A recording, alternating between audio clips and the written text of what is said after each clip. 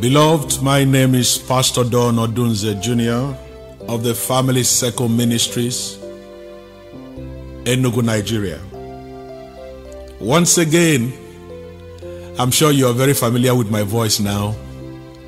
I bring you the Word of God. And today I'll be sharing with you on what I titled, Offload Your Excess Luggage. Offload your excess luggage. If you're listening to me, please make out time. If you're in the office, don't let it distract you, but give your attention also. But this is a tip, a message I want you to listen to when you are just alone. A lot of hearts are heavy.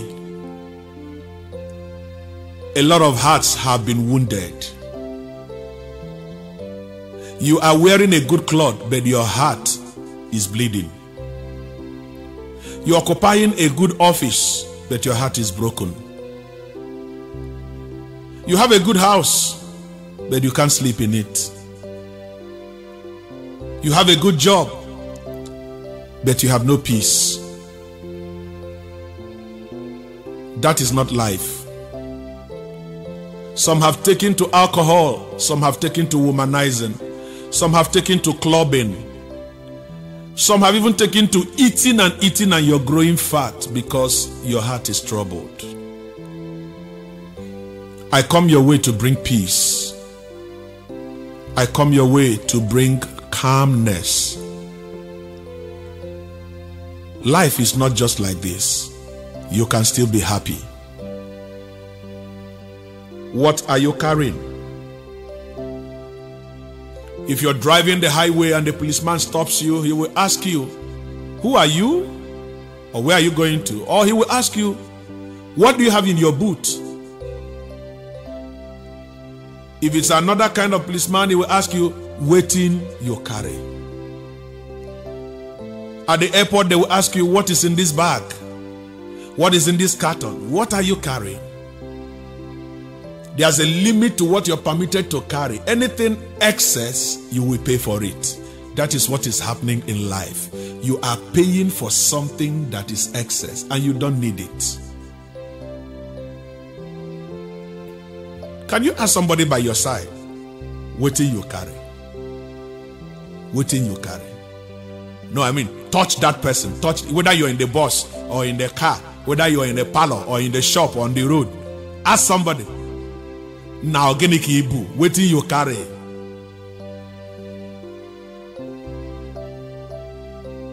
Well, people are busy asking and asking. Nobody's answering it. But let us see what you're carrying. As I speak to you today, I bring you healing to the wounds that no drugs can address. I read from 2 Kings chapter 2, verse 19 to 22. 2 Kings chapter 2 from verse 19 to 22. And the men of the city said to Elisha, behold, I pray thee, the situation of this city is pleasant, as my Lord seeth, but the water is bad and the ground is barren. And he said, bring me a new cruse and put salt therein. And they brought it to him. And he went forth unto the spring of the waters, and cast the salt in there, and said, thus saith the Lord, I have healed these waters. There shall not be from thence any more death or barren land. Verse 22, so the waters were healed unto this day, according to the saying of Elisha, which he spake. Offload your excess luggage. Where we read, you discover the elders of the city came to Elisha and they said, Master, this was just Elisha coming back from escorting Elijah, and they called him Master. Elisha used to be the servant of the prophet, and here now he has become a master overnight. Listen, it does not take God 2 months to change your situation. It will not take God 3 weeks to change your situation. It takes God a word, just a word. As you hear me today, a word is coming to address your situation. You will not remain like this. I speak life. I speak healing. I speak progress. There's a change coming your way. If you believe me as a prophet of God, let me hear you shout amen. Amen. Shout it. Don't mind the person by your side. Yes, receive it. It's coming your way. They came to Elisha and they brought a question to him and they said, man of God, the city as you can see is beautiful, but the water you can't see under it is bad. The land is barren. The city is beautiful. The water is bad. The land is barren. The city is beautiful. The water is bad. The land is barren. That is the case of families today. That is the case of businesses today. That is the case of nations. That is the case of countries. By the grace of God, I've had a little privilege of addressing some men in authority in different nations. But hear me today. I have come to discover that a lot of people are living a false life.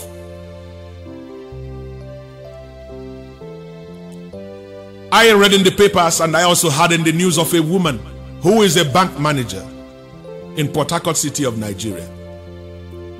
Finished her work, came back to her house, beautiful house, good job, bank manager, only to enter her bedroom, put a rope on the ceiling fan and hung herself. And she died. She has a beautiful house, she has a good job, but something is wrong. The city is beautiful, the water is bad. What on earth will make a millionaire in Onitsha of Nigeria take breakfast in his house? A young man with different buildings here and there, go to the Niger Bridge, park his car, drop a note, and jump into the river and get drowned.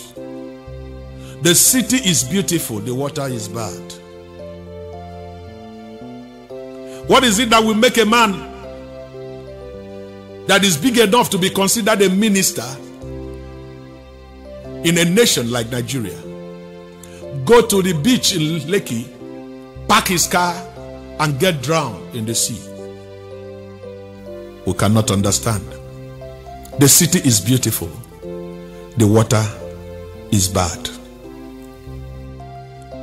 Today you see a man, he has flashy cars, he has good buildings, he wears designer dresses, but yet he cannot sleep without pills. He needs to be injected before he sleeps. He can't eat. He has a good bed but cannot sleep on it. The city is beautiful, the water is bad. Today you see men that are gifted stars. You see them in the Nollywood, you see them in the Hollywood, you see them in the Bollywood, you see them in the music industry. They are making money, but you come back to their life as a person, they are bleeding. Everywhere they are crying. They come out and make others happy. They go in and they are crying. Is that your case as you listen to me? You make people laugh, but you're crying in your own heart. You make things work for people, but inside you, you know things are not working. It's like a preacher who preaches, and we have a lot of pastors like that. Yet you have just blessed someone who receives a breakthrough, but your children's school fees are not paid. The city is beautiful, the water is bad. Beautiful girls in the family, none of them has a good marriage. All of them frustrated. The city is beautiful, the water is bad. They have just dedicated their house, but they are owing. It's a new car, but it's not been paid for. The designer dress they are wearing, they bought it when they had money, not now. Past glory is still what they are using.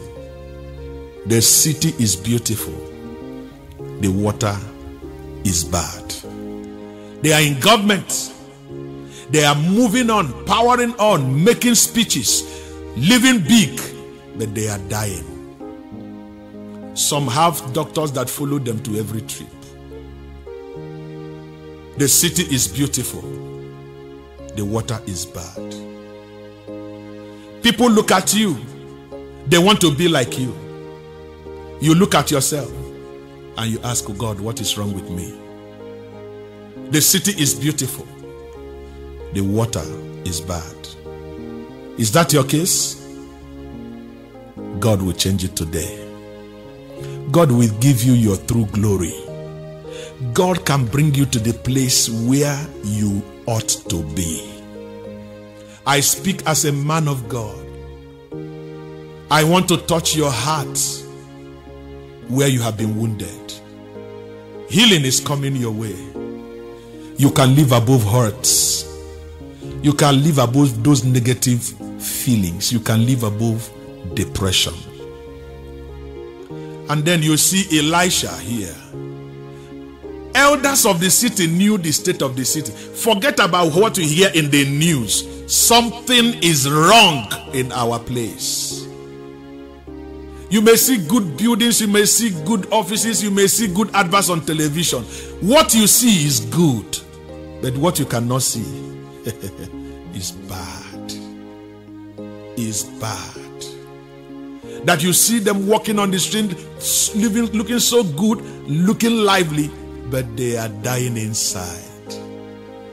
You come to them and say, oh boy, leave that thing. No. Life is not the way you see it. And that is true. But listen, I bring you a message of hope. Elisha said to this man, go and bring me two things. Bring me a new cruse and put salt in it. A new cruse is like a new container. A new container. A new vessel. A new cruse is like a new package. Bring it so that it can contain something. And they said, put salt in it. In the land of Israel, salt is very important. In fact, in Jericho, where we were talking about, when they need money, what they do is to go by the seashore, they dig holes and water will flow into it. After a while, the water will evaporate and disappear and salt will accumulate, and they will go collect the salt and use it for trading. Salt. If you come to the tabernacle, the anointing oil in the tabernacle contains salt. In those days, when a new child is born, they rub salt on the body to prevent infection. When they bring meat or burnt offering, they use the salt to clean it and wash it and purify it. Salt. It's even a common practice from the days of the Bible that when someone develops a toothache, they tell him, gargle your mouth with water and salt. And the Lord, in preserving the lineage of David, he said, I have decreed that the sons of David will sit upon the throne. And he said, I have established it with a covenant of salt. Jesus came up and he said, ye are the salt of the earth. Without you, the earth has no taste. Listen as you hear me today. Salt is coming back into your life. Nobody understands your wound. Nobody understands your hurts. But listen to me. Salt is coming into your life. I am sent as a man of God to come your way. You may not see my face, but you're hearing my voice. Listen to me. You can be better than what you are. You can move further than where you are. You can get higher than where you are. It is possible for to him that believes. All things are possible. I see you getting to another level. You will not be stopped. They can only delay you. They cannot stop you. You are rising again today and you are moving to a higher height where you have not been. Let me hear you shout amen. Amen means let it be. Let me hear you shout amen. He said, bring me a container and salt. That is for the salt. Why the container? When we talk about container, we're talking of something like a bag. And I can tell you that the heart of a man is a container. The heart of a man is like a woman's bag. You don't know what is inside it. Only the woman knows, and sometimes even the woman forgets what she kept inside the handbag. You don't put hands into the handbag of a woman anyhow. Otherwise, your hand will either come out bleeding, or you may have touched something that you will need Dettol to wash your hand with. My God. That is the way our hearts are. As you are listening to me now, different things are in your heart. Some of you are thinking of how to pay rent. Some of you are thinking of how to take your life. Some of you are thinking of what to do to someone that has committed slander, that has destroyed your name somewhere. Some of you are thinking of how to travel out and run away from this kind of place and find another place to go and stay. Some of you are thinking of how to leave your home. Some of you are thinking of how to destroy somebody else. It's possible you're even thinking of how you're going to be registered in a secret cult. Some are thinking of how they are going to die. Some have even concluded already. Some are thinking of the kind of coffin or burial that they should be given. My friend, what is going on in your heart? This journey you're making, what is in your heart? What is in your heart? Yes, you're smiling, you're looking good. But what is in your heart? The Bible says God sees the heart. When he sent Samuel to anoint David king, he saw the man that was macho with big chest, and he said, this is the one that can be king. God said, don't you ever try it. Don't anoint him. You look at the outward appearance, but I look at the heart. Your heart. Your heart. Your heart is a container carrying something. What are you carrying? What do you carry? What is this heavy load that wants to put you down and you want to die overnight? What are these things in the office that is making you lose appetite? Your blood pressure is off and on, up and off, just like that. You're in hospital today, you're in the house tomorrow, you are in church the next day, and you can't seem to enjoy this life. How long will you go on like this? I speak peace. You have a choice. Happiness is a choice. Being happy is a choice. And being happy is not the absence of hurts. You can decide to still be happy even in the presence of attacks, of offenses. It all depends on the state of your heart. The heart, the Bible says, out of your heart are the issues of life. What are the things coming out? And the Bible records that the water is bad. And then Elisha had to take this thing, the salt and the container. The Bible says he went to the spring.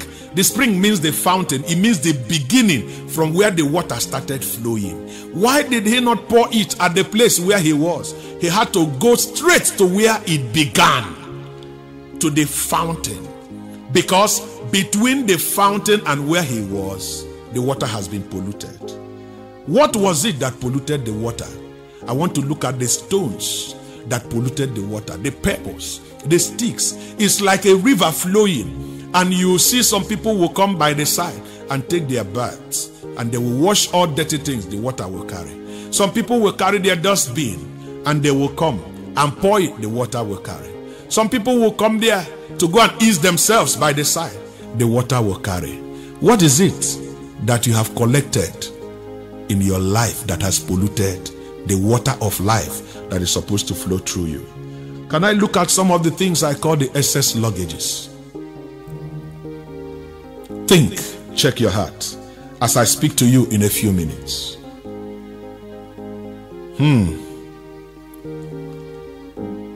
Oh, some of you are bleeding. You're even shedding tears. Don't worry. Everything that happened to you was in yesterday. Tomorrow is a better day. Let me look at the stones, the things that people have collected that has polluted their water. Those are the things I call the excess luggage. Excess luggage number one is what I call rejection.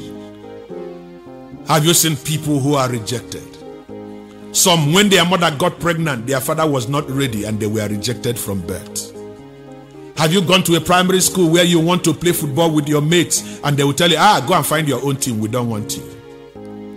Have you ever gone to a wedding where you want to join in a photograph and they tell you, wait, when we finish, you come and take your own? Have you ever been in a classroom where your teacher looks at you and tells you you're good for nothing?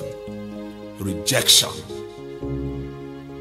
Have you ever been in a situation where your own husband tells you you are nonsense, you are stupid? I don't know the kind of mistake I made in picking you. Have you ever seen yourself qualified to handle a post in church, in your office, and they tell you to your face that you cannot have it? Have you ever seen yourself giving your best and they reject it and they tell you, sorry, it's not what we want? Your heart is broken. Listen to me. Let no one reject you. But if anyone rejects you, do not reject yourself, because God has not rejected you. Someone looked at me sometime in life when I started ministry. I finished school and I met this lady in one of our family friends' house. And she looked at me and said, hey Don, what are you doing now? I said, I finished my service. I'm now in the ministry with my father. And the woman looked at me and said, is that one walk? So you don't have anything to do. You want to be following your father up and down. I said to myself, so my father is now walking up and down. And I didn't know anything to do. I didn't know how to answer this woman. I was ashamed. I kept quiet. There are statements of life you cannot answer. Hear me as I speak to you. Time will answer it for you. God will answer you. You will not go down until that question is answered. You will never go down, I can tell you. A few years later, a man came to my father's office and was asking, please sir, pray for me, my family is scattered, we don't know what to do. A professor that cannot boast of a one-room apartment in a house. My father said, go and bring your wife. He brought the wife, and my father told them, there's a man in this ministry that God has raised with unusual powers. He said, he's my son, and I recognize what God has deposited in him. He said, go to him. If he prays for you, this thing will be okay. And they brought them to my office. Behold, it was the same woman who asked me, is that one walk? And she didn't remember. The husband told his story, and I asked the husband, do you believe that God can flow through me to solve this problem? And he said, yes, that's why we came. I asked the woman, madam, do you believe? She said, yes. I said, no, put sir there. Say, yes, sir. She said, yes, sir. I said, do you know why? You told me 6 years ago, is this one walk? Do you remember where you told me in somebody's house? And the husband looked at her and said, this your mouth. This your mouth. I had to tell them to kneel down, and I started work on them. That which was not work has become work. Listen, I bring you hope. The Bible says the stone the builders rejected has become the chief cornerstone. I speak into your life. They that rejected you today will celebrate you tomorrow.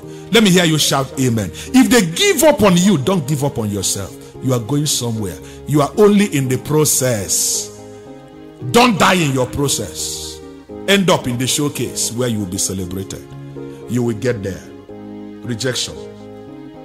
What about the stone of betrayal? Have you been betrayed? Have you told yourself, I don't want friends again, I want to be myself? Have you had people that ate your food under your roof go out and be the people that destroy your name outside? Have you had people you helped become enemies? Have you had people you confided in, shared your secret with, and they used it to go and buy favor somewhere? You have been betrayed. But listen, let me tell you something about betrayal. No one who betrays anybody is better than the person he betrayed. They will always be behind. Hear me. If they betrayed Jesus, they can also betray you. But if they could not stop Jesus, then they cannot stop you. Remove this stone of betrayal. You need friends. For one person that betrays you, there's another person that can bless you. Don't close the door. Let them come in, and you take those that are useful and remove those that are not useful. You cannot live in isolation, my dear. Even though you have been hurt, there are people planted to be a blessing. Give them a chance. Give them a chance. The stone of betrayal. What about the stone of abuse? You have been abused. There are some of you that have been raped by people you respect. Have you ever gone to someone who should help you and the person wants to sleep with you first? Abuse. Have you ever had someone use you and use you and use you, and when it's time to settle you, they will tell you there is nothing to give to you, or they give you something you don't know? Listen, my friend, in your abuse is your use. Your use will soon come out. Don't worry. This is you. No man has your destiny in his hands. No man is in charge of your destiny. You may be low today, but you're coming up. Don't give up on yourself. Your greatest revenge in life is your success. Your greatest revenge is to become something that they never expected you will be. Your greatest revenge is to stand one day and dash them money, and they will collect it and say thank you. You will not go down. Let them abuse. Who was it that was not abused, that has become somebody? Don't worry about the abuse, it's just for a while. Take it as part of the process. You won't be there forever. Very soon, God will take you to another place. What about the stone of ingratitude? You give your best and they reject it. Have you ever been in a place where you are working and another person is taking the glory? You are the person doing all the work and somebody else is shining and claiming it, and you can't say anything. Listen, my friend, keep doing it. You are increasing your knowledge, you are developing your stamina, you are developing yourself. One day you will discover that they can't do without you. Then your true value will come out. Listen to me. Don't, because of ingratitude, you stop what you're doing. Every work you do for your God and for yourself. Keep doing it. Whether thank you comes or not, keep doing it. One thing is sure, the Bible says, a laborer is worthy of his wages. God owes no man. I see your harvest coming back. I see your reward on the way. Don't give up. What about the stone of disappointment? Have you been disappointed in life? Have you ever been in a situation where you discover that your husband is having an affair somewhere? Have you been in a situation where you discover that the wife you have devoted yourself to is unfaithful, talks to you anyhow, and you feel like you don't have a home? Have you ever been in a situation where you're so disappointed in your parents that you pray and ask God, why did you give me such a parent? Have you been disappointed by your children? The people that should bring you honor seem to be bringing you disgrace. The people that should be your support seems to be the people removing the pillar on which you lean. Are you disappointed? Have you ever had friends that you labored for turn around and they cannot help you when you need them, and you are disappointed? Have you come to a point where you look at yourself in this world and you say, I am all alone. I am all alone. Nobody is in this world. Nobody cares for me. I tell you today, somebody cares. God cares. No matter what you're going through, God cares. I care. I may not know you, but I care. I care that you can't sleep well. I care that you can't eat well. I care that you seem not to have any help around you. How I wish I can help. But I believe that my prayer will go a long way for you today. Don't be disappointed. Refuse to go down. It's just a phase and it will pass. No matter how dark the night is, it will not stop the morning sun from rising. Don't die in your night. Be there when the sun will rise again. I see you rising. Weeping may endure for the night, but joy will surely come in the morning. But you have to be there in the morning when the joy will come. Have you been disappointed? The load is getting heavier. The bag is heavier with all these stones. excess luggages. You don't have anywhere to go and drop it. Hear me today. I am speaking to you. Don't be disappointed. Don't be disappointed. What about the stone of discouragement? You are discouraged. You are tired of life. What will you do? If you can take your life, you would have taken it. You may even be considering suicide.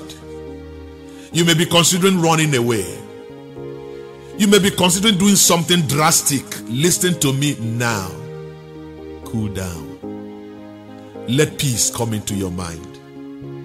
I speak peace to your heart. Do not be discouraged. The person you served has refused to settle you. The person you helped is the person telling you you can't go anywhere. Are you discouraged? You have given your best and it looks like it is nothing. What is that thing that is making you lose sleep? The debt you're owing, the school fees, the house rent. Is it that this terrorist that is your manager in the office will not let you be? You have been out of school and you can't get a job. It's like you are all alone. Nothing you can do again. The people that you go to help you want to sleep with you. They want you to bring this or bring that. Is it that in the bank the target they have given to you is so much that you don't know how you can meet it without compromising? What is that thing that is facing you? Is it this sickness that is sapping the money from you and your family? Is it this infirmity? Are you sick and you are listening to this message? There's a healing coming into your body now. Believe what I am saying. The balm of Gilead is flowing to your side right now. Whether you're in hospital or in a car, whether you're in your shop or in your office, there's a healing coming to you now. Don't be discouraged. Rise. Rise. There's a healing right now. Receive it in the name of Jesus. What is that thing taking your sleep? Taking your appetite? Those you owe will not let you sleep. Your phone rings and your heart will skip. I speak peace.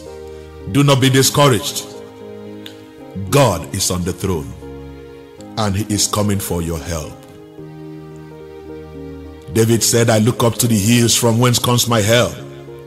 Said, my help comes from the Lord who made the heavens and the earth.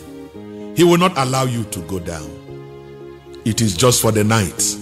The morning sun will soon rise again.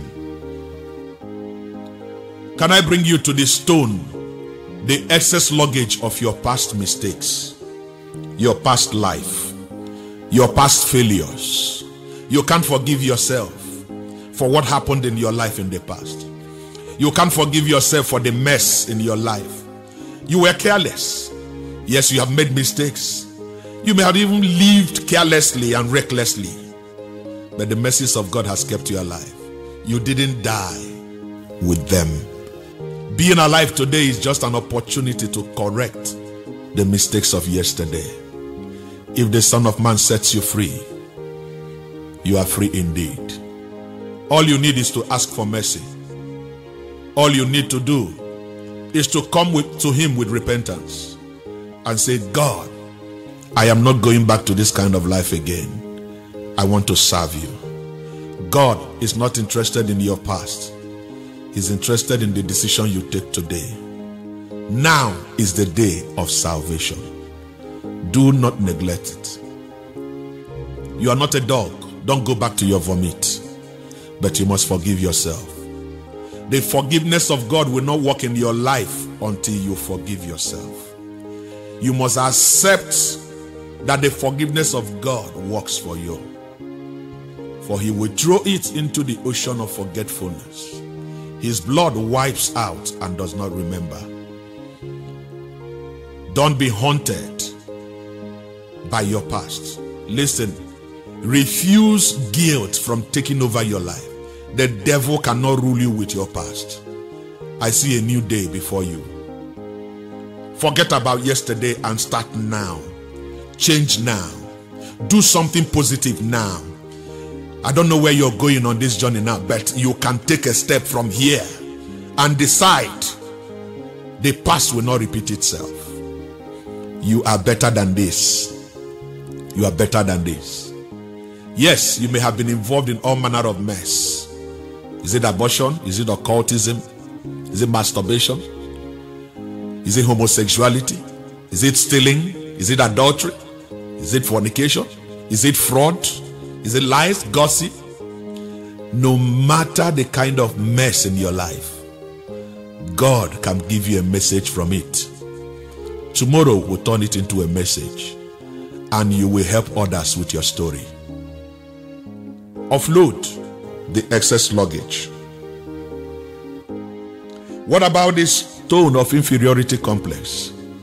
You look at your mates and it looks like you are not fit. You look at people and you feel, I can't compare with them. Some girls ask themselves, why am I short? Why am I fat like this? What is wrong with me? Somebody met me somewhere and said, if you don't tell me something useful, I have made up my mind to kill myself. I said, my dear sister, what is wrong with you? She looked at me and said, Pastor, look at me. I don't have breasts. Why my mates are wearing bra, I wear singlet. Can a man marry me like this? And I said, yes. God designed you to be somebody's desire. That you must accept yourself. That you're short doesn't mean anything. You don't need a bola to increase your height. No. No. You're a masterpiece. Accept yourself the way you are. You don't need to change your color. You don't need to bleach. Sometimes people make up and look like masquerades. Accept yourself first as you are. Every other thing can come. But you must accept yourself. God made you complete. Listen, I don't know the thing that you look at in your system and on your body and you say, oh no, God, why this? Listen to me. God didn't make a mistake. You are better than what people can see. This is just the container. The true value is the content. My friend, rise up. You can do that thing. You can preach. You can sing.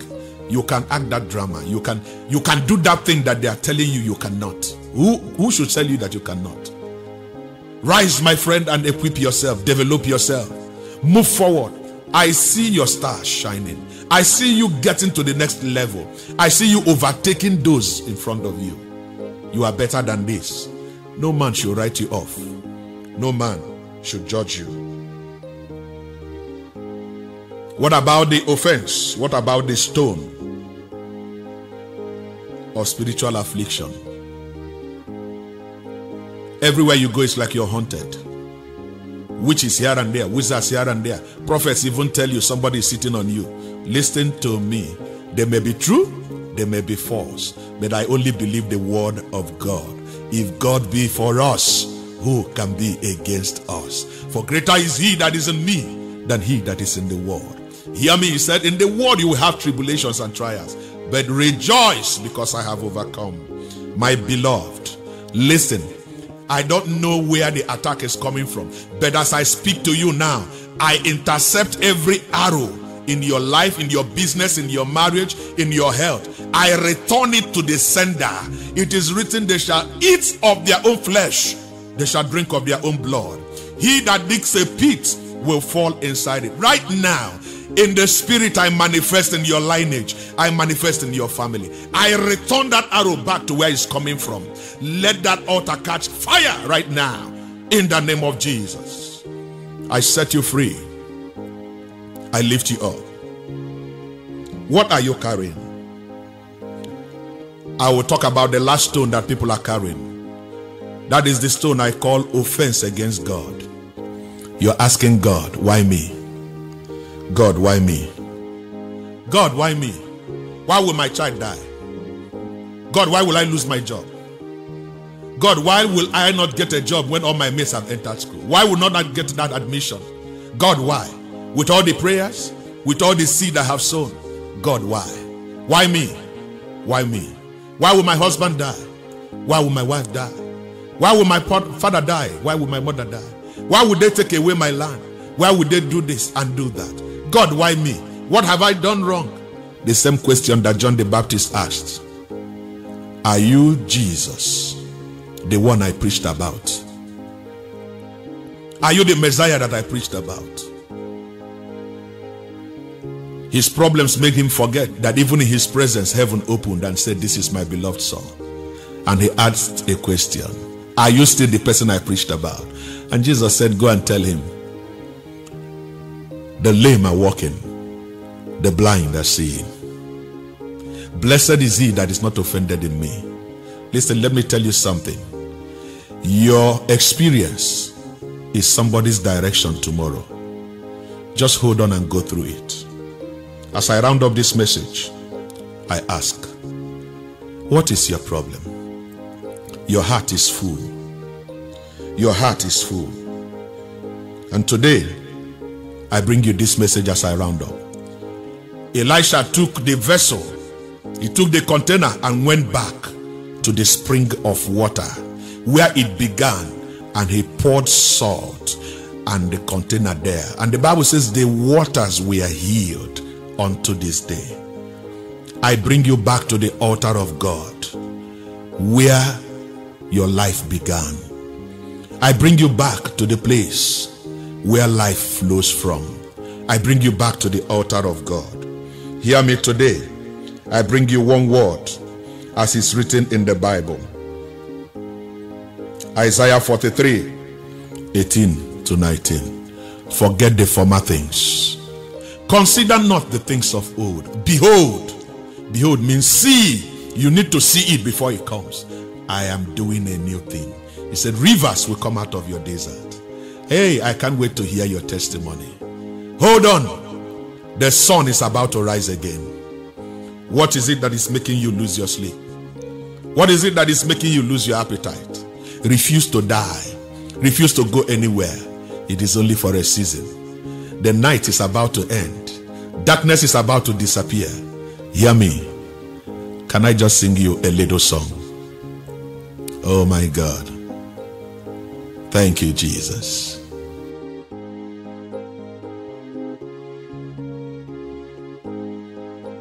I found a friend in Jesus. He's everything to me. He's the fairest of 10,000 to my soul. He's the lily of the valley, the bright and morning star. He's the fairest of 10,000 to my soul. In sorrows, he's my comfort. In trouble, he's my stay. He tells me every care on him to roll. He's the lily of the valley, the bright and morning star. He's the fairest of 10,000 to my soul. God promised a Savior to the sinful world. In the form of man, He sent the Savior to come. Jesus is the Savior. Emmanuel is He. Yes, the power of God is just the same today. He's with me all day. He's with me all time. He's my loving friend, my Savior all the time. He's with me all day. He's with me all time. He's my loving friend, my Savior all the time. Munaya no bochidum, munaya no gedum. Obu ezienyim, onye nzọpụtam bedum. Munaya no bochidum, munaya no gedum. Obu ezienyim, onye nzọpụtam bedum. He's with me all day. He's with you all time. He's your loving friend. your Savior all the time. He's with you all day. He's with you all time. He's your loving friend, your Savior all the time. Can you just put your right hand on your chest as I pray for you? Father, I speak peace. Everyone listening to the sound of my voice, wherever you are, I release the peace of God which passeth all understanding. Let light come back to your dark corners. I speak light, I speak life. Let the resurrection power manifest in that family, in that business. Let it manifest in your health. I speak to your mountain. Who art thou, O mountain, before Zerubbabel? It's not by power, it is not by might, it's by my spirit. I release the Spirit of God in your direction. Peace. Be still. Refuse to be depressed. Refuse to be angry. I speak peace in the name of Jesus. Forgive. Just forgive. All that they have done, just forgive. David told his brothers, you meant it for bad, but God prepared me to deliver you and to help you, and God meant it for good. Give up the past. Let go and let God. You will smile again. Just let go. Just let go. As if it didn't happen. Just let go. Offload that luggage. Bring it to the cross. Drop it there. As you hear this message, you are living with a new heart. You are living with a new mind. When you see those who have hurt you, you will greet them with smile and laughter. It is well with you. I will hear your testimony. If you want to reach me, my name is Pastor Don Odunze Jnr. of the Family Circle Ministries, Enugu, Nigeria. Look on the sheet or on the cover of this CD. You will get our mailing address, either the email or the phone numbers. I believe you have a word to send across. Your healing is here. Your miracle is here. Look for some other messages that I have preached. They will be a blessing to you. As God lays in your heart, be a blessing to us. We are doing God's work, and we believe God that you will never go down. I will wait to hear your testimony. Your healing is here. Rise. Get dressed. Move out. You are healed. That enemy that was waiting like for you, like Esau waiting for Jacob, is about to hug you. Receive peace in your heart. You will not go down. I see you smiling again. Thank you for listening. Buy this tape. Give to somebody to listen. Listen to it over again. He is with you all day. Even when the world leaves you, He will remain with you.